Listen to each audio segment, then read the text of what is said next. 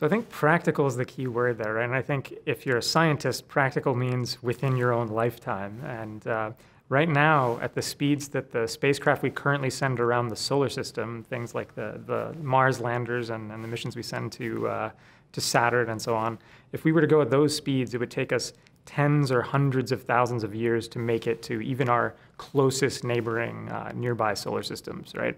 So we're talking light years here. The nearest neighboring solar system to us is a little over 4 light years away. So to do that within a human lifetime, we're talking about a significant fraction of the speed of light. We'd have to actually get up to a few percent of the speed of light to even get there within a human lifespan. So this is dramatically faster than we've ever gone before. So the rocket equation is this equation that determines how fast you can make a rocket go given a certain amount of fuel. Or the other way around, it's how much fuel you would need to make a rocket go a certain speed.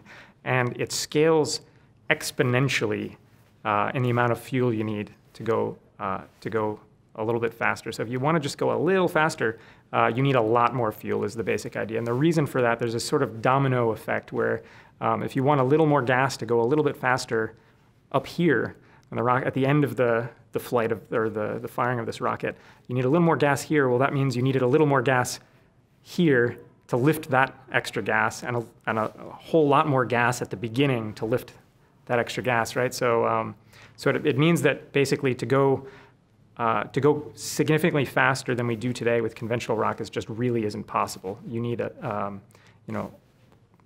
just absurdly large rockets, and you need more gas than is practical to even eke out a tiny bit more velocity.